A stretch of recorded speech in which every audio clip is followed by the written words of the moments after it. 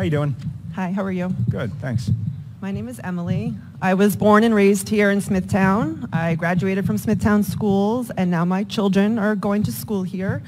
And I would just like to implore you all to continue making decisions for our children based on science and facts and expert recommendations, and sometimes even hard truths, and not to cater to those whose voices may simply be the angriest or the loudest, which does not automatically make them the majority.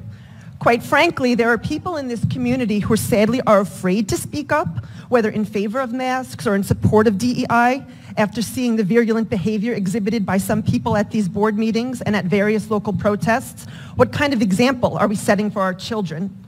I, for one, would like to voice my opinion in favor of universal masking inside of our schools as we start the new year. The Delta variant is a new beast that now we know is more transmissible folks. and affecting both children both in greater numbers and severity. We should be erring on the side of caution, not poking the bear. My son, who is going into 3rd grade, has cystic fibrosis, a progressive genetic disease that primarily affects the lungs.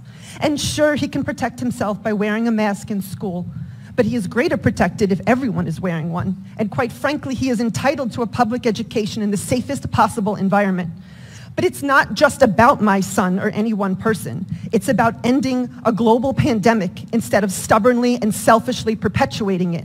It's about working together and sacrificing for the greater good instead of whining about slight discomfort or taking a position based solely out of blind devotion to a political movement.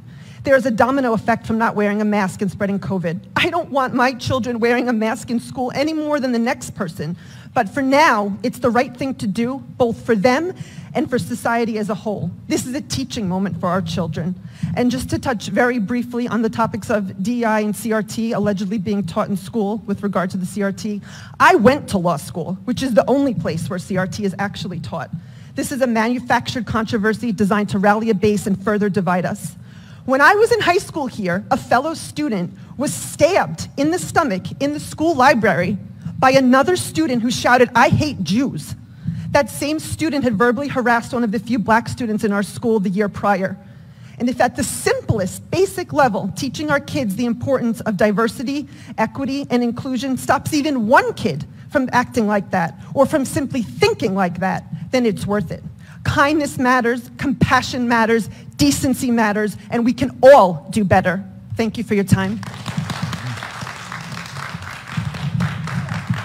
Thank you, Ms. Cianci. Thank you. The next. Folks, settle down, please. Folks, settle down, please. Thank you. Thank you.